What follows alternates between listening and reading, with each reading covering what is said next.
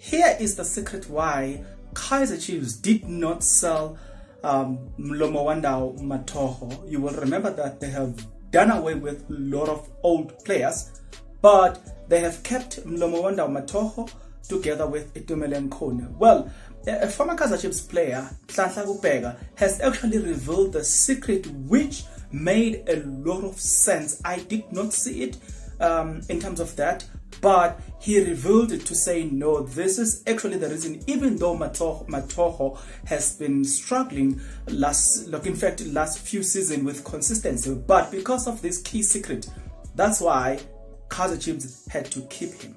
Do you want to know more about that? Then please stick around. To those that will stick around, guys, if you are not yet subscribed, what are you waiting for? Because to subscribe, it is free.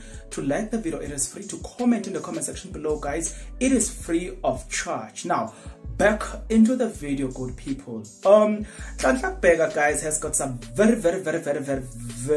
interesting things, and I'm not gonna waste much of your time. I'm gonna read what he's got to say, then we will have a discussion after that. So he's got this to say: you must keep those players who you think are influential in terms of guiding the youngsters, and I think Mathoho fits that profile, says Mr. Mathoho, talking to the Sowetan.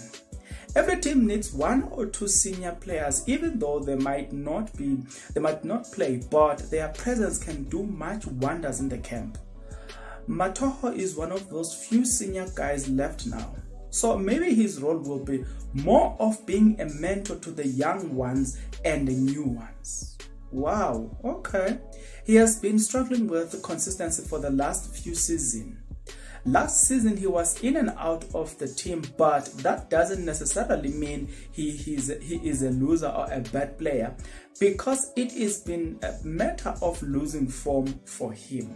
Oh, all right. Now it's very much interesting, eh?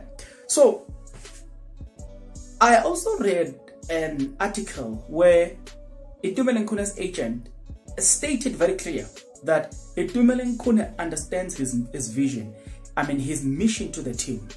He says that his mission might not be in the field of play, but in terms of the dressing room, those guys become the key players. So a team like Kaizer Chiefs now trying to build and bringing a whole lot of new players, that will mean a man like Mathoho and a man like Itumeleng Khune, they play a very critical role in terms of dressing room and in terms of introducing these young people to the Kaizer Chiefs culture, how Kaizer Chiefs does things and how Kaizer Chiefs players behave and what is expected of them, how to handle the pressure. You have seen what happened with Njabulo Ngcobo, the one from Morocco Swallow, the one that was bought from Swallows, how he has been affected by pressure.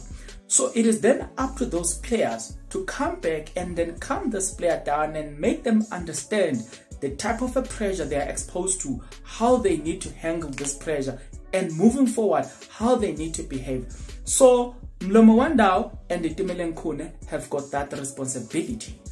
I don't know about you. What's your thought? What's your opinion? The only way for me to know what your thought and opinion is for you to get into the comment section below. Let the conversation, guys, begin right now, right here.